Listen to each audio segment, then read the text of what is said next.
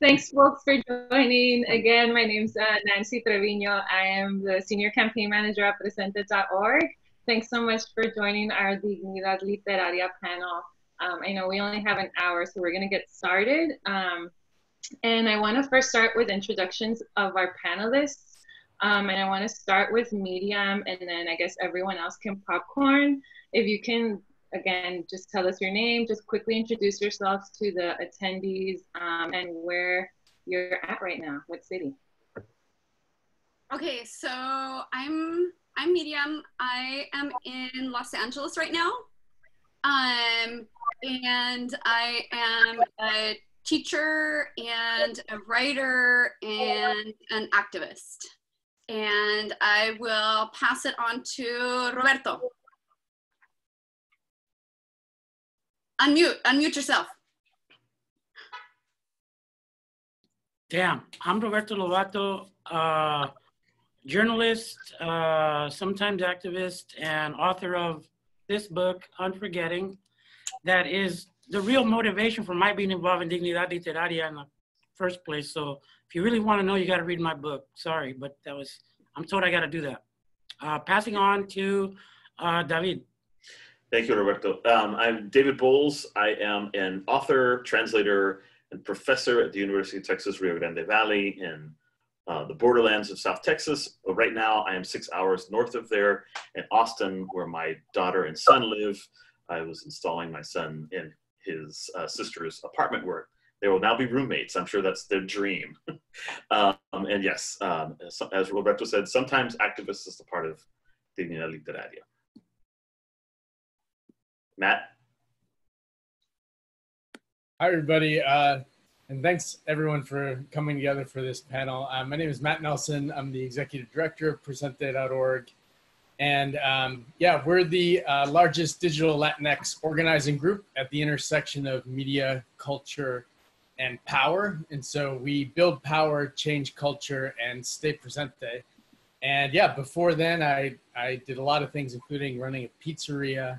And Presente also has a book out,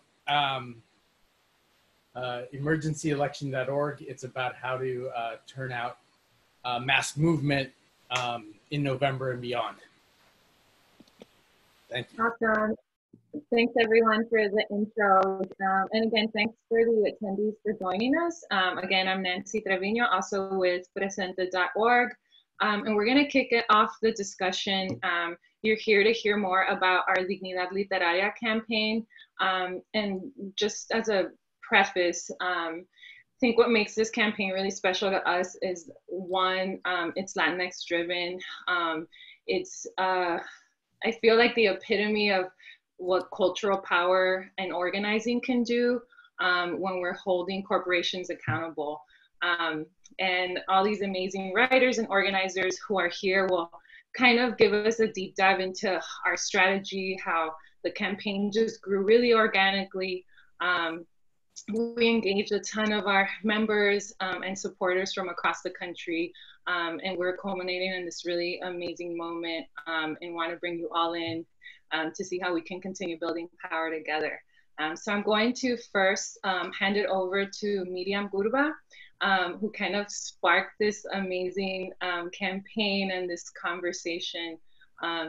And we'll break that conversation into three pieces, kind of the way that Matt Nelson so greatly puts it is kind of like the story of the battle of the story, and then we'll get into strategy discussion, reflection, and take some questions from you all. So stick around for that, and I'll hand that over to Miriam and David to kind of open us up with how we created Dignidad Literaria. Okay, I'll talk a little bit about how a certain book fell into my lap and and how I responded to said book. So I am an occasional book critic, and I was asked by an editor at Ms. Magazine to review American Dirt. when I wrote my review and sent it to my editor, there was an unusual lag in response, like an unusual lag time, which I interpreted as slightly ominous. And lo and behold, an editor told me that my review was not going to be published and I would be paid a kill fee. And the editor communicated to me that the reason that the review would not be published was because it was so biting and because I was not well known enough to write something so biting. And I was really bothered by that response because the point of criticism is critique. And I was essentially being told that that pages reserved for critique were actually reserved for something else. And I got the sense that they were reserved for quasi ads. You know what I mean? Like really the book reviews were being used as like ad space and ad vehicles.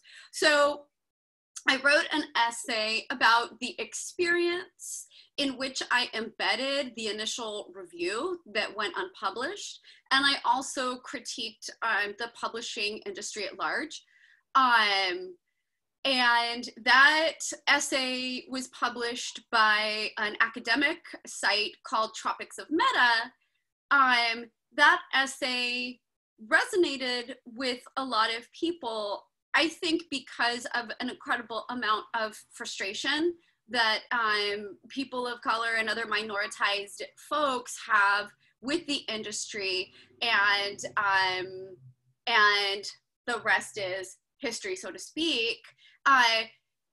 One of the folks who initially kind of intellectually collaborated with me and took my critique seriously was David. David reached out to me through Twitter and then went on to pen his own critique. And Roberto reached out to me through social media platforms as well. And so things coalesced through those platforms. So much of the initial connection happened through social media. So given that, I'll now pass the baton to David, because you and I corresponded quite a bit in those early days. Mute, you're muted. Oh, one of these days we'll get used to unmuting ourselves. Yeah, in those early days, when I read Medium's piece, I was just immediately taken by the incredible writing and incisiveness of thought behind everything. And I was inspired, well, first to share it because I believed her. It was a clear, honest critique of the book. And then I found somebody up here in Austin, in fact, who had an advanced review copy of it. And I drove up here and over the course of a Saturday, read it off of my friend's tablet, and then went back down to the valley to start writing about it as well. And so as Medium has said, the three of us were doing this work, and Roberto reached out and basically said, why don't we, try to get Macmillan to have a conversation with us, not just about this book, but like using this book as a way to table a conversation, to open up a conversation with them about the lack of literary dignity in publishing. And he had already been thinking about the term dignidad literaria for some time in other contexts. So we talked it over and then contacted Macmillan, and they immediately replied. Bob Miller of Flatiron Books immediately replied wanting to sit down with us. And so there was some behind the scenes, like working out the logistics of that.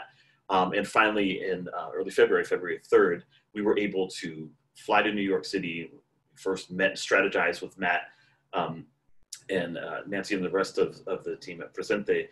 And then we went in and we sat down at this table with the president, Don Weisberg, with the head of Flatiron Books, Bob Miller, and with all these other executives and editors.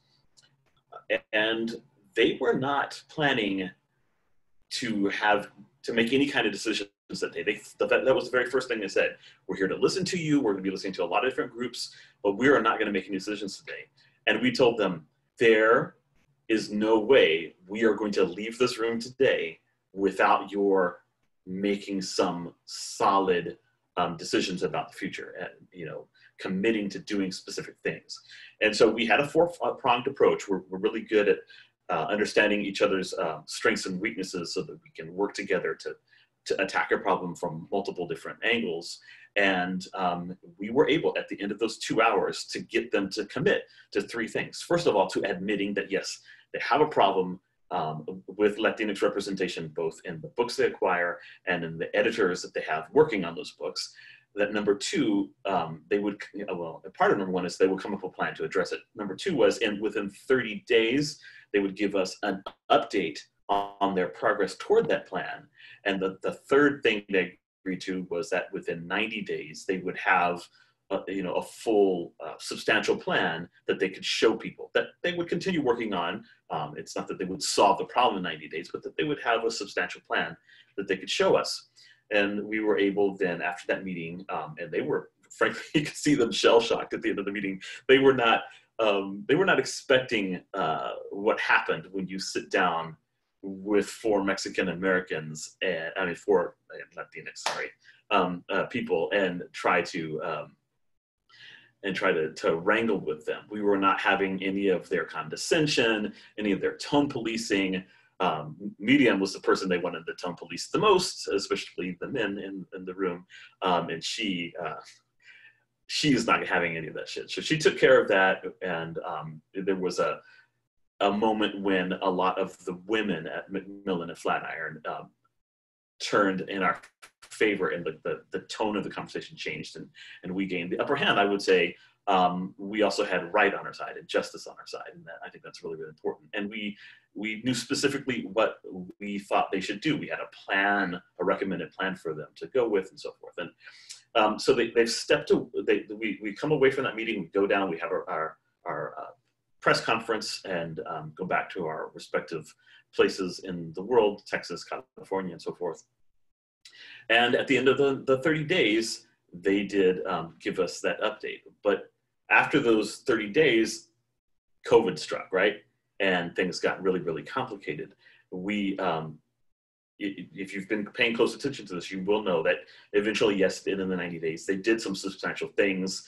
They removed perhaps one of the most problematic people in this process, John Sargent, the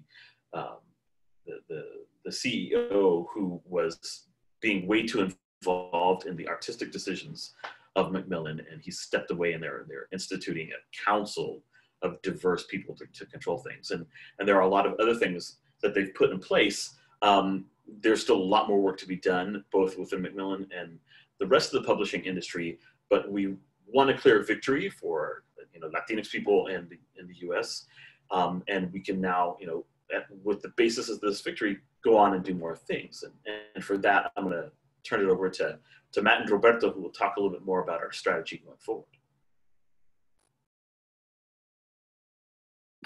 Thank you, David. Thank you, Miriam. Thank you both for really launching this important campaign for all of us. Wouldn't have been possible without Miriam's just biting, acidic, brilliant critique, and then David's kind of piling on his capabilities onto this, driving to Austin every other week.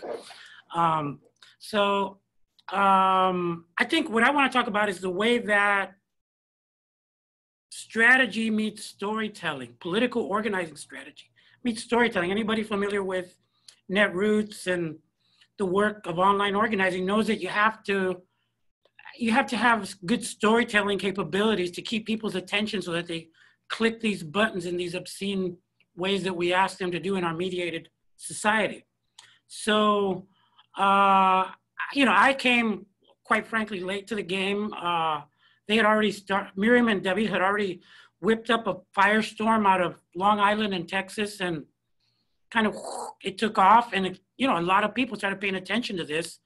And I'm here looking at it, trying to finish the stuff on my own book, which is basically the story told, part of the story told in American Dirt, except from an actually existing Central American perspective.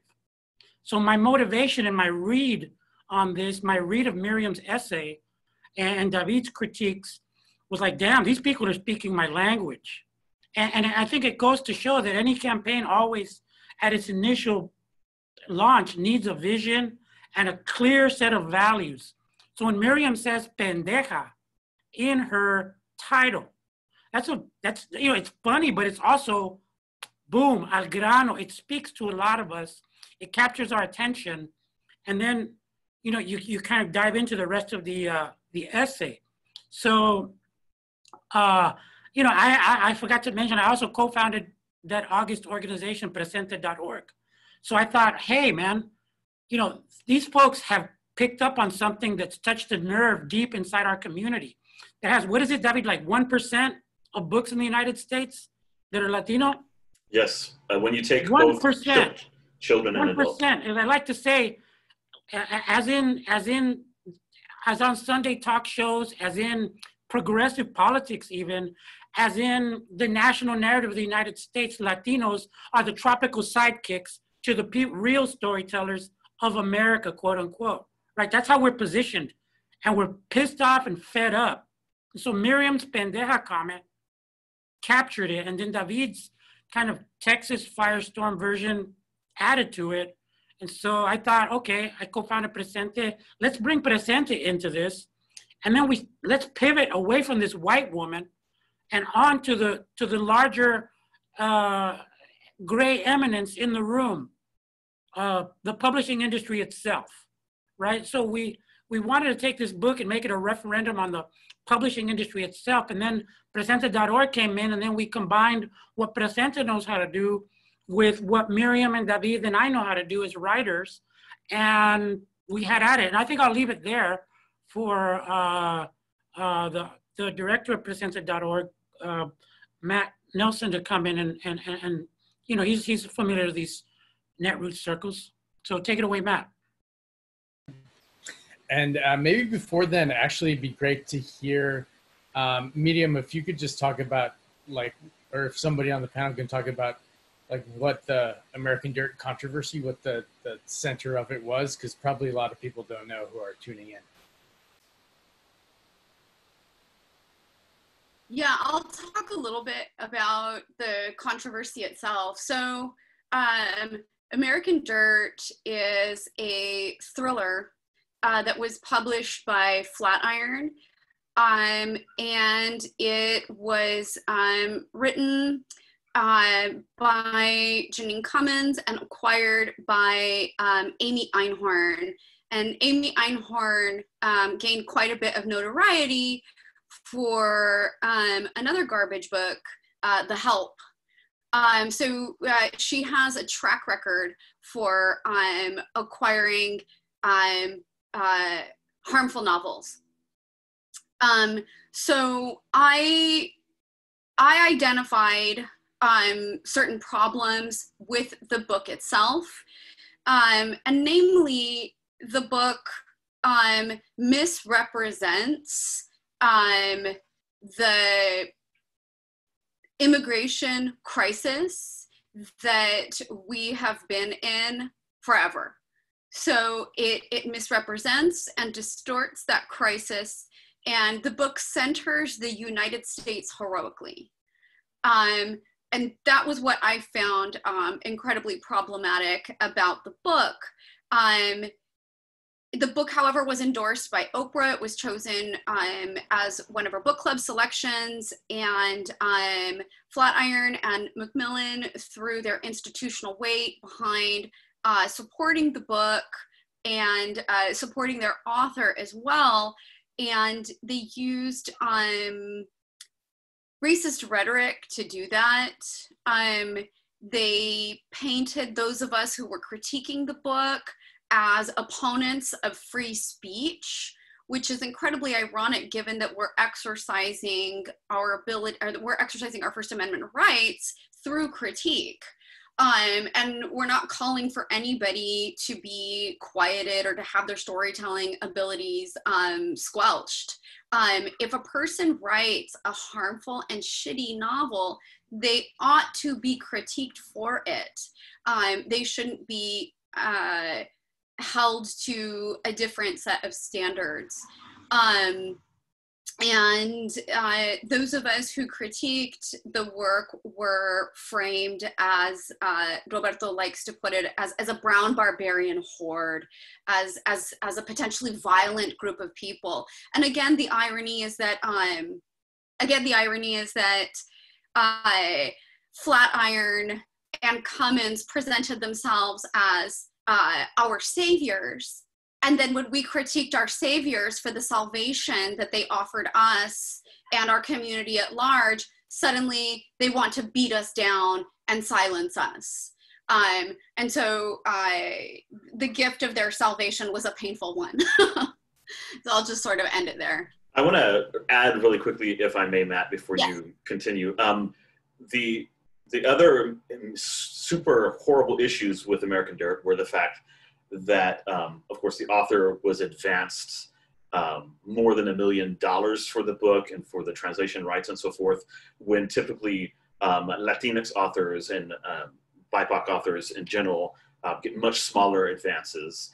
The book was anointed by Flatiron, Macmillan, and the network of journalists and people like Oprah that they have in their corner as the book on immigration for 2020.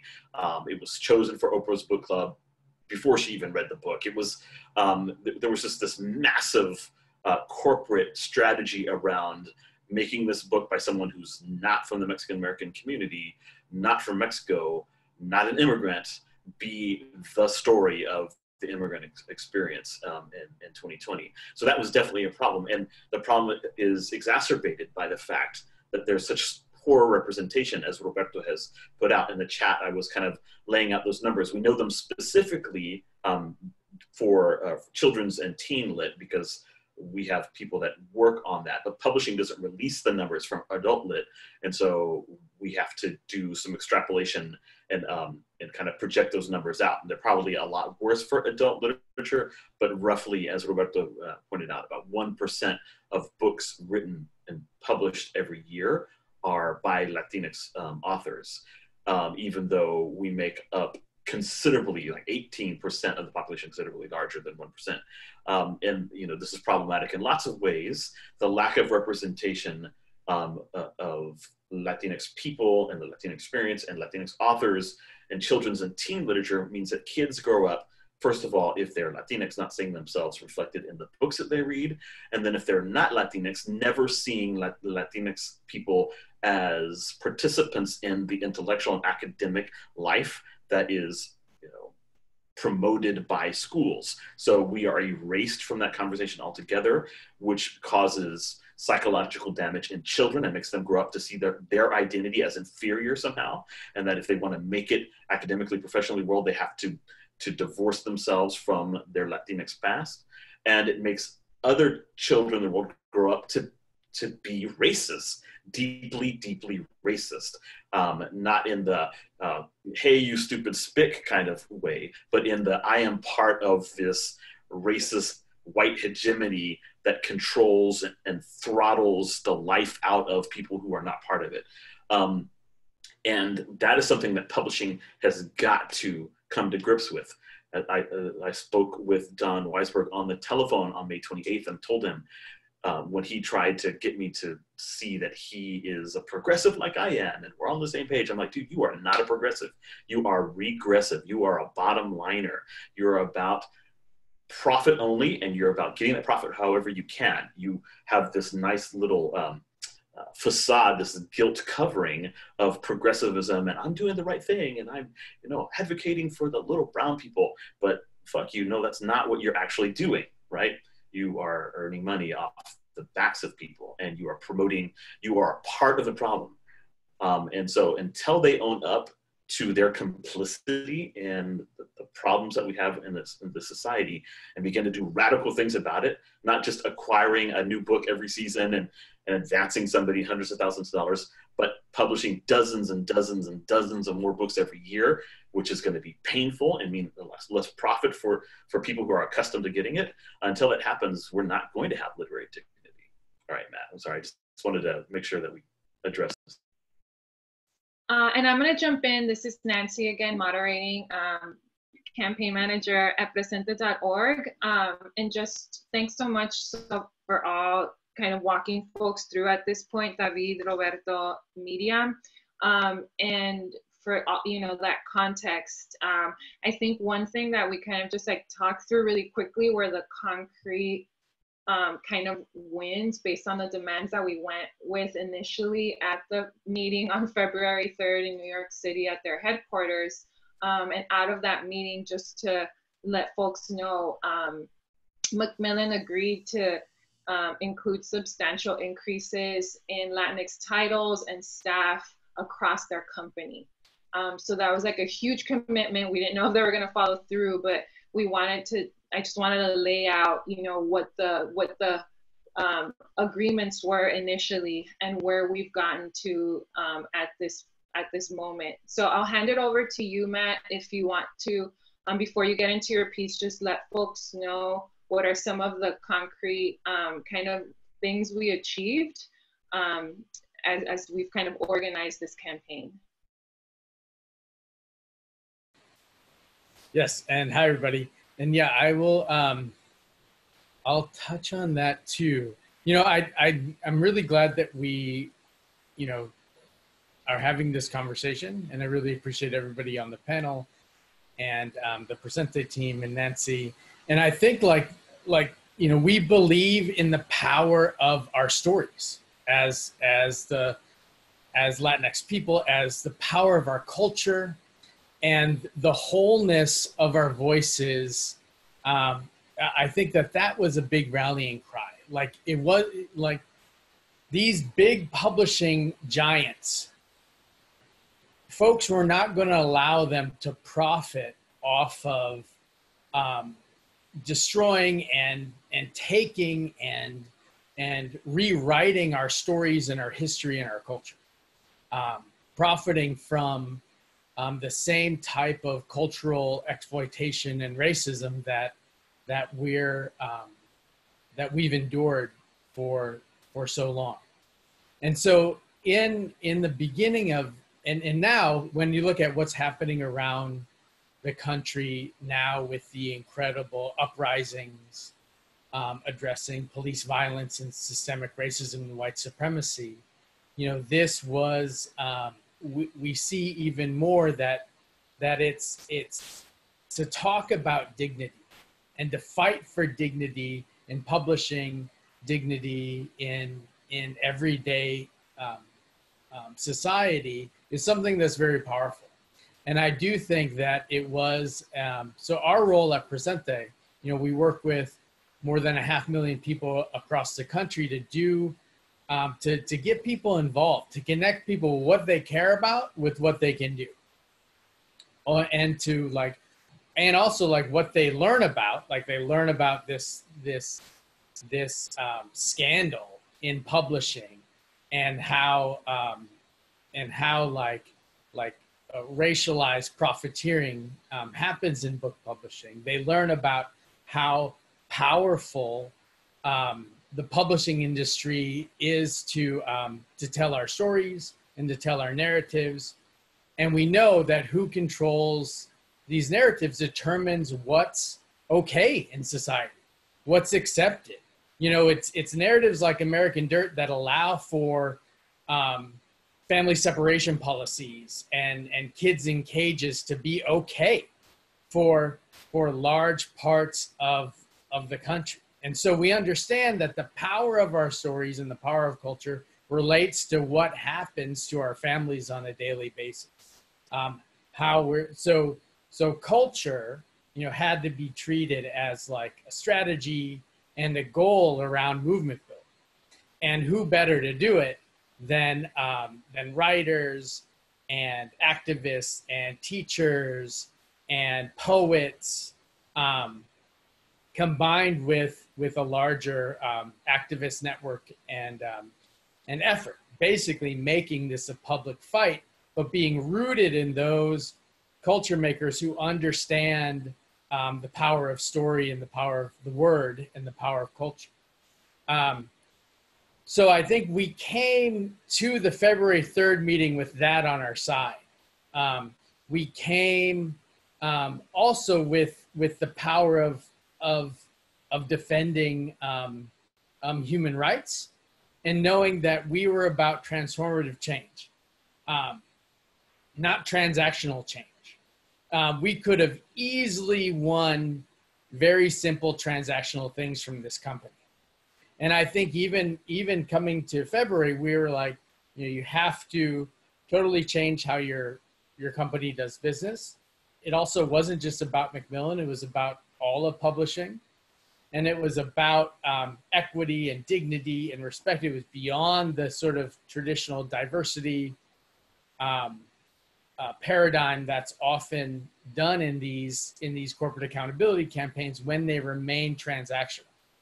And so we got them to commit to company-wide improvements in how they, essentially how they treat Latinx writers and how they treat Latinx intellectual work, how they basic respect to our communities within the publishing world, I think is the main thing we want. It was a recognition and respect followed by commitments to dramatically change leadership in the company, to dramatically change practice in terms of how they acquire books and how they connect with the community to get books, and a commitment to greater transparency and opening the door for more accountability. So we secured much of this a month after the meeting, which is sort of what was the check-in point. And then, of course, like the pandemic and COVID happened. And I think, but no one is better prepared for like isolation, revolution, and future thinking of a beautiful society than like writers are, than authors are, than poets are. And so I felt like we were like the most prepared campaign to understand, okay, now that we have, a pandemic, we're still facing the other daily threats to people's safety related to law enforcement, ICE, state violence, family separation. And of course, we're currently still facing the existential threats of climate change. How do we continue this powerful network? Because the other thing that we were able to form was a series of dozens of events around the country, utilizing Presentes distributed organizing platform. So we really opened this up to, there were Dignidad events with local artists and local authors. And I think that, David, Miriam, and Roberto's leadership in the space of and they don't usually talk about this, but they have really inspired so many more and connected with so many more writers who are like, yes, as we transform publishing, this gives me the space to say, yeah, I want to be part of this. I am an artist. I want to be part of this dignified project of adding and really shaping the next phase of how Latinx stories are told. And so I do think that this campaign has definitely inspired new writers, but also just brought together what is previously mostly an invisibilized group of people who every day are really struggling to write and be part of this powerful culture shifting effort that we need to do. Because right now we are in a moment of transformation, and it's going to take the artists and the writers to help guide us to that, to these better tomorrows. And so that's where I think some of the power of this comes from. And I just am really appreciative for the people who really catalyze this, which are those doing the hard work of creating art. And that's really special. And I think that it's rare for an organizing group and for politics are often way too separated from art and from culture. And I think this campaign really showed that, yes, people care. We can win transformative change. We can we can take on the biggest and baddest shapers of people's perceptions and culture, and we can win. And I guess the last thing I'll say is, like, you know, there has been a greater focus on Hollywood and on television and on film in terms of, like, they need to do better, they need to be less racist, they need more representation. But what a lot of folks didn't understand, and what we learned from the process, is there's such a connection between the publishing world and what you then later see in theaters, what you later see on TV. There is a synergy to this corporate hegemonic force that often people ignore. Like, there's been a lot of culture campaigns in the last few years. Very few have actually focused on books and literature, which in many ways, you know, when we saw this from Oprah's involvement, which I hope somebody can talk about a bit, you know, it really does shape the entire cultural sphere. So we've gone at a center of power. And I think going forward, because now so much has shifted, I think that we're in a great place to really even move the whole industry more and add value to other cultural campaigns as well. Awesome, thanks for that, Matt. And we have like 3 more minutes, and I want to give us those 3 minutes.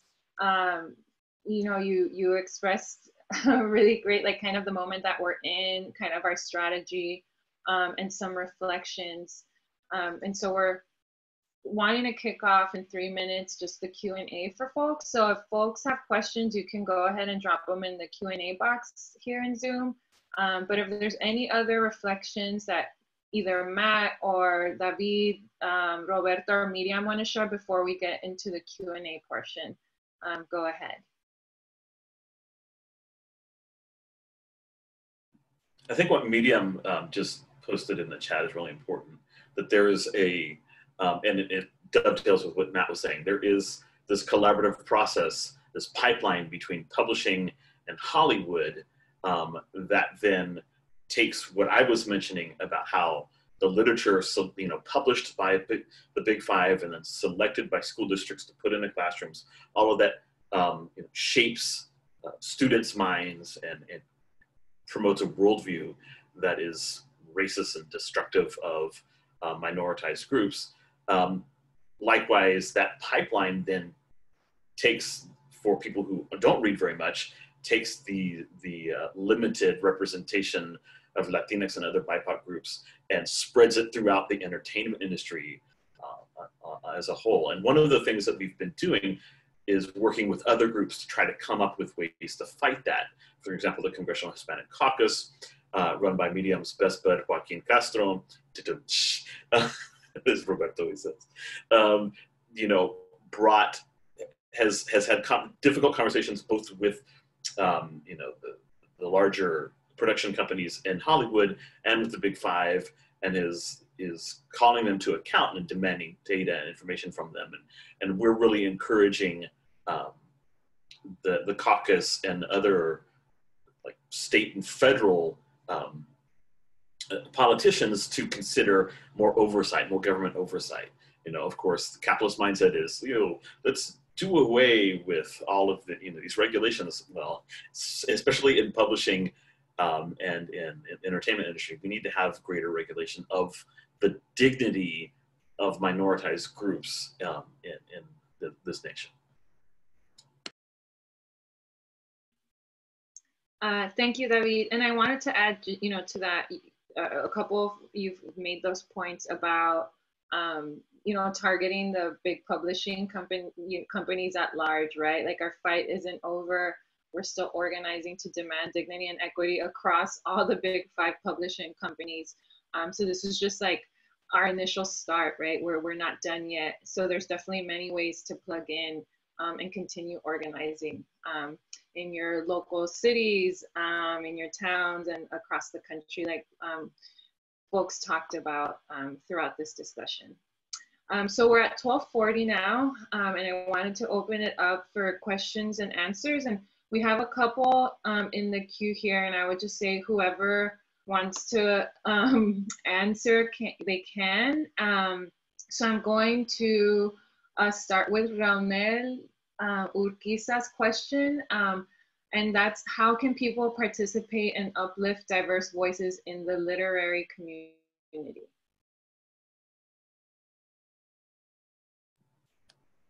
One way is to buy our books.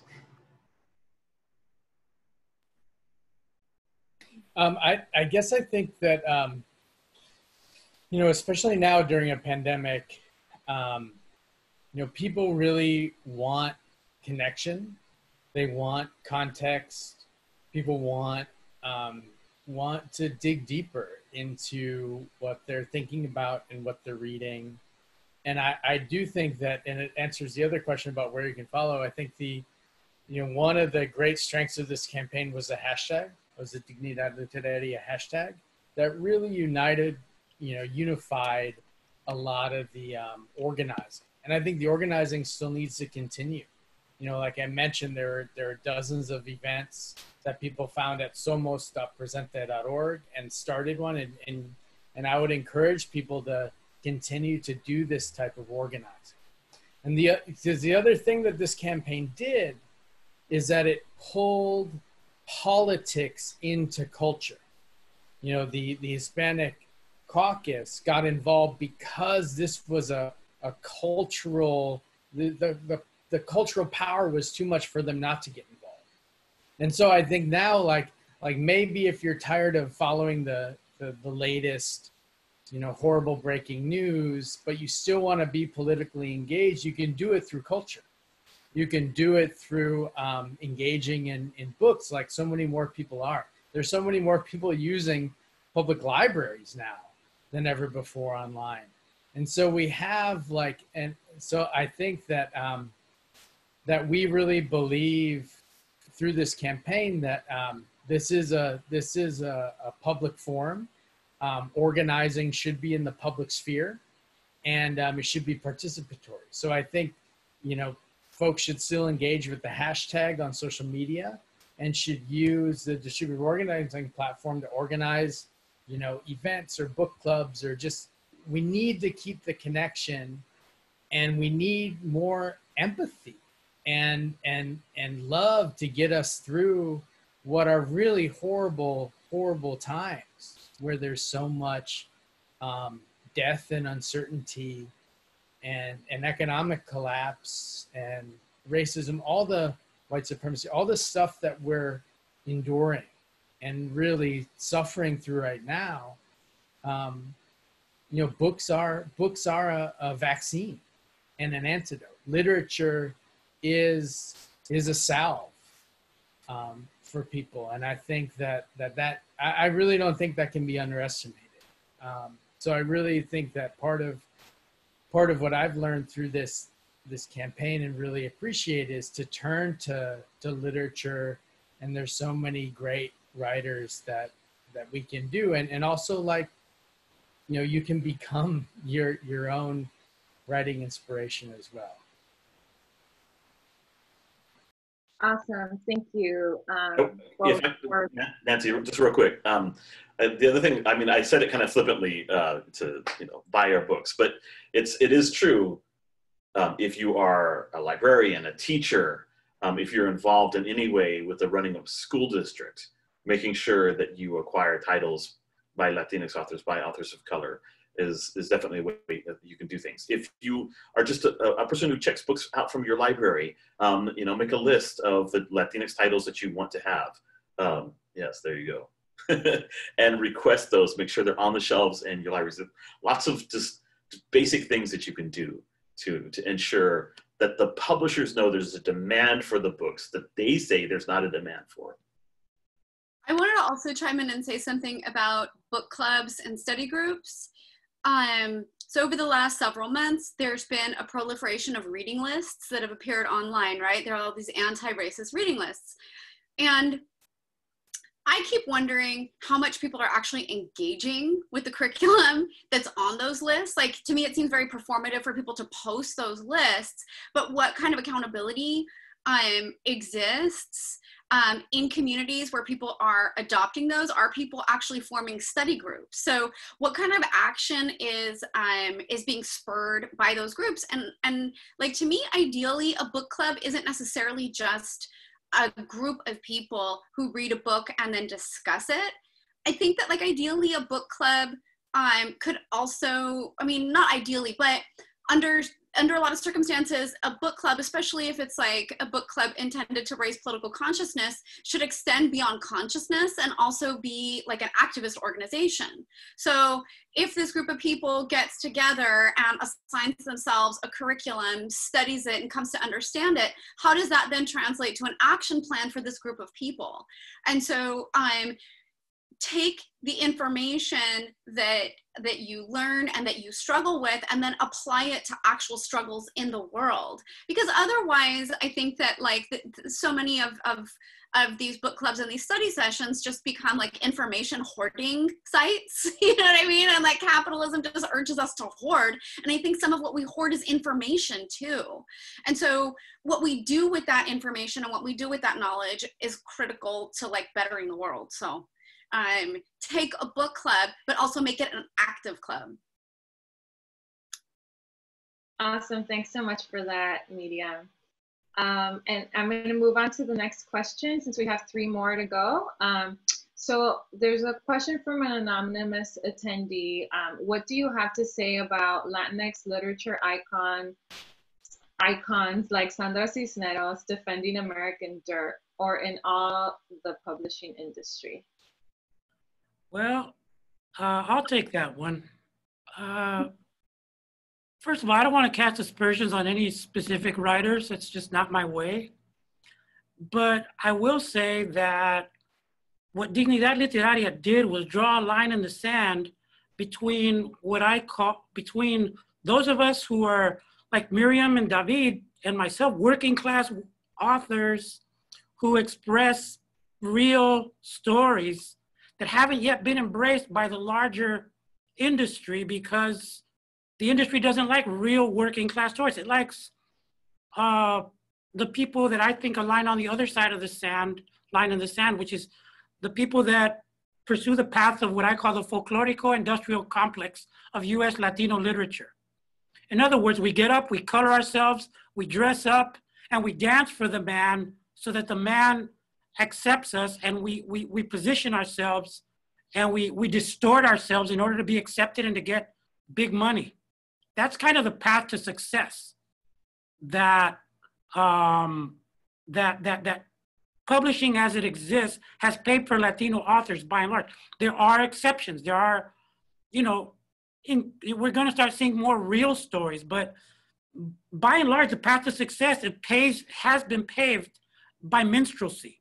So we put a line in the sand, just kind of like just saying, no, that's not the dignified way to present ourselves. It's profitable economically and politically, because like I think progressive circles in many ways like to see us dance tropical salsa and cumbia and fucking rancheras too. So, you know, we have a lot of work to do in the United States. And I think that, you know, those authors that came out in favor of American Dirt, calling it not just the American novel, but the novel of Las Americas, comparing it to Gabriel Garcia Marquez, Gabriela Mistral, and other greats of Latin American literature is kind of like, you know, not my cup of tea, literarily speaking. I think we need to reconsider what we do. And lastly, I think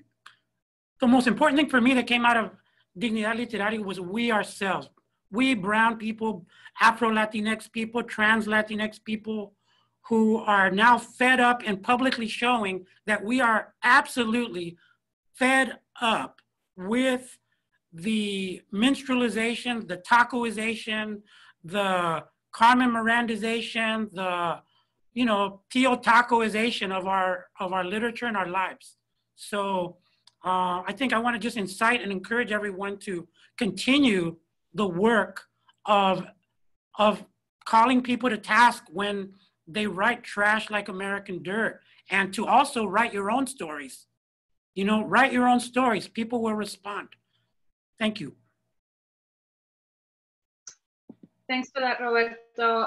Before we move on to the next question, do any of the other panelists want to respond? Look, we all have our tios and tias in our own families, uncles and aunts, those of you who are not Latinx, who, you know, have a couple of beers and start saying stupid ass shit.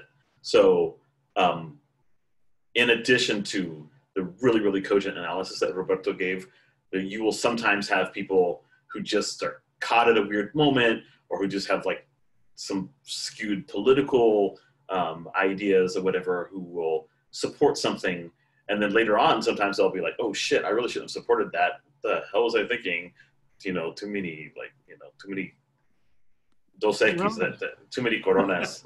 Yeah, you're right, because they would be drinking Coronas and not Dos Equis, right? So there's that as well. So sometimes there are some people who are like engaging in this minstrelsy that Roberto just talked about, and there are other people who are just whatever. Their agents like, hey, you know, give a blurb to this book, and they read like a chapter and like, oh yeah, it's fucking good. And then there's also that kind of nonsense. So there are multiple reasons why Latinx authors may have been supportive of American Dirt initially. Sometimes it's just their own career that's at stake, and you know, their publishers need for them to say good things about whatever the book has that's been anointed is. Yeah, and one of the things that I think this has brought up, the American Dirt controversy has brought up, is you know, a relationship to whiteness, which I think you know, Latinx communities really have to face in a real way. But it also what Roberto was talking about isn't unique to Latinx people in terms of navigating white dominance and white supremacy. And so it's an opportunity, I think, an opportunity to build more solidarity among Black, Indigenous, people of color communities, which is also where I hope the future of this campaign goes, is to, you know, and I know all of us on the panel, you know, are in solidarity and fighting alongside the movement for Black lives in this new period of uprising. And I think it is a way to really look at not just how our communities have had to perform to the white power structure, but also how we can unify with others who have been the receiving end of that bludgeon of cultural hegemony and white supremacy. Because I do think that it's definitely both in literature, it's definitely in politics, and when I see you know, even like the politics in Congress changing to be more unapologetic in terms of who's going to be in the Congress, it's inspiring to see that we, you know, that's part of what we have to organize, is that cultural shifts, they just don't happen on their own. You know, white supremacy won't be dismantled on its own, and we have to do it and also be in solidarity with others who are in a similar fight. Thanks, Lance. Thanks, David. We have 5 minutes left, so we're going to get to the last question from Carmen. Do you feel that the panel that met with Oprah and the author of American Dirt did enough to express the outrage, not only about that novel, but about the lack of representation in publishing?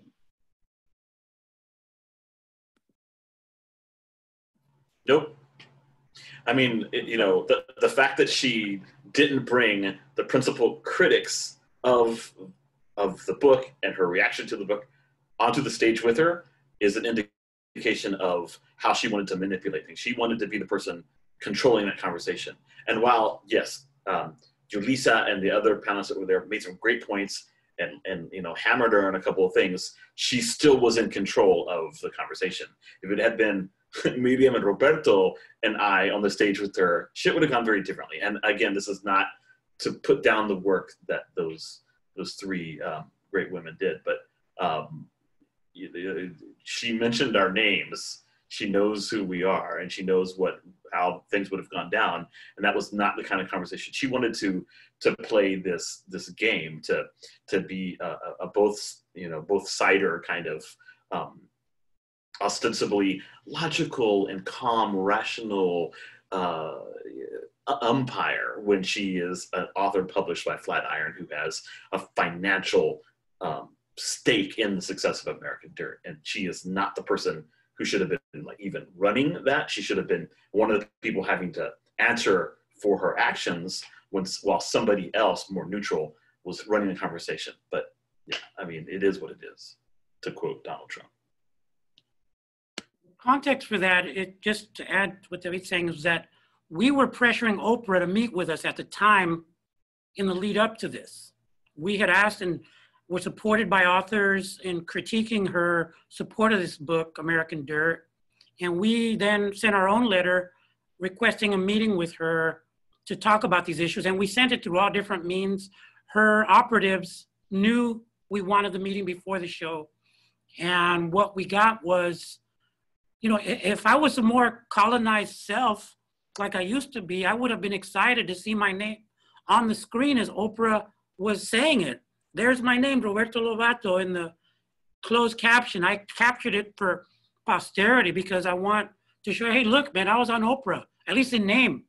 Of course, I was disembodied and I'm framed as kind of marginal to this divisive rhetoric and strategy that Oprah pulled. It was clear it was a divide and conquer strategy, and that's what's going to happen to us time and again. When we pressure people in power, we will have to face that they will select people from our own group who look and smell like us, who eat, tacos estilo Michoacán, or carnitas estilo Michoacán, or pupusas estilo San Vicente, where's my mom's from, and talk like us, but are really kind of dancing the Carmen Miranda for the 21st century dance. So we have to be prepared for what I call the politics of intersectional empire, because empire is now going to be playing with color, with race, with class, with sexual identity, and other identities. So be prepared, I think, beyond just this. We have to be prepared. That's what I see, quite frankly, with the move to put Kamala Harris up there. Just like, we're going to cop and police and destroy you like Clinton, Bush, Obama, Trump. We're going to cage children by the thousands like Obama did. But hey, si se puede. Yes, we can. Right? So I'll just leave it at that. Yeah, thank you so much. And thanks everyone for joining. We're wrapping it up now. Follow the hashtag Dignidad Literaria to get involved. Visit presente.org as well. And thank you so much for your questions and joining. Thank you, panelists. We hope you have a great weekend, everyone. Bye-bye. Thank you.